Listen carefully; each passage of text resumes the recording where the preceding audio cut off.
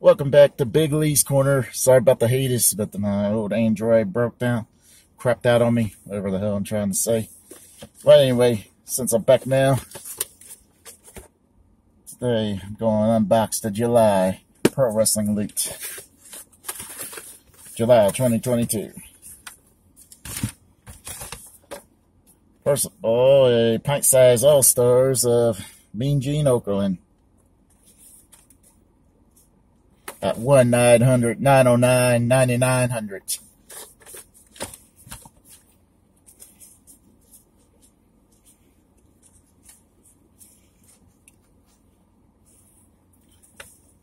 Bill Alfonso, former ECW manager and referee, manager of Rob Van Dam, most likely. Sort of manager of Sabu and Taz as well.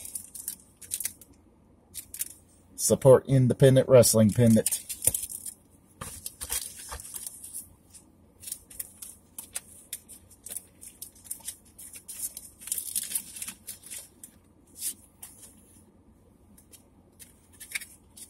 Trading card of the Human Tornado.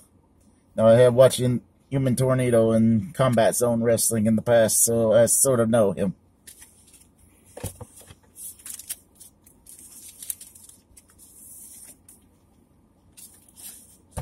Hold on a second, I do not recognize this face. Oh, Katie Lee Burchill. Autographic by 10 of Katie Lee Burchill. Paul Burchill's sister, a.k.a. Lover.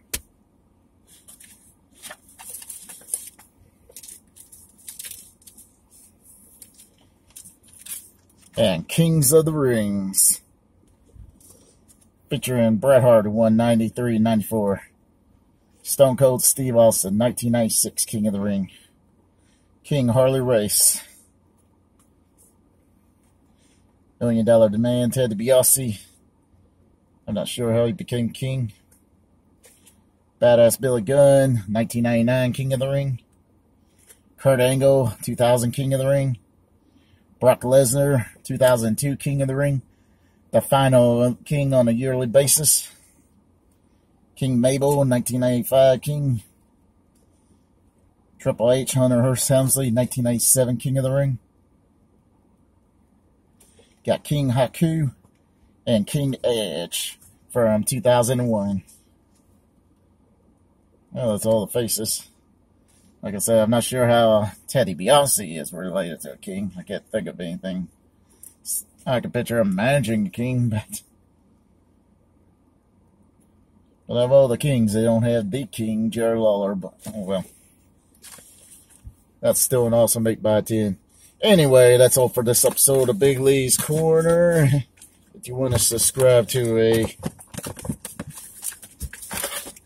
Pro Wrestling Loot, I'll have the link in the description. I'll try to have a nice day. And if you like this video, please like and subscribe for more.